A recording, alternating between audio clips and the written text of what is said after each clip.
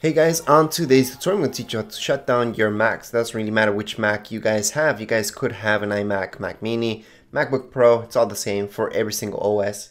So right here on the top left hand side, you guys will see an Apple logo. So let me just slowly zoom in. If you guys click on it, you guys will see the option to shut down. So if I click on my option to shut down, I should see this in the middle of my screen. Alright, so if you guys want, sure, you guys could just have this clicked on to reopen Windows when you're locked back in. So whatever you guys have open right now will come back and open up again once you turn on your Mac. Alright, if you guys don't want that, just have that clicked off and then just shut it down. If you guys don't click on anything, see this countdown right now? That means it's gonna shut down very soon. We only have 20 seconds to go.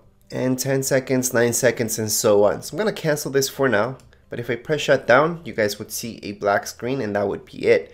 Now, if that's not working, if your Mac is stuck and that's why you're viewing this video, well, on the back of your iMac, you guys will have a button that's on the right hand side. You guys will see that button, okay, for some of you, and then others will see a button on the left hand side. All right, so that's gonna be most of you. Most of you will see the button left hand side. It's on the back of your iMac. It's round, so just hold on to it in order to force shutdown. Okay, so you guys only do that if your Mac's stuck or anything like that.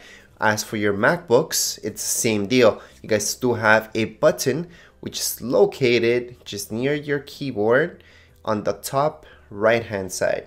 Okay, so older MacBooks, you guys will see a circular button. For newer MacBooks, it's with the Touch ID.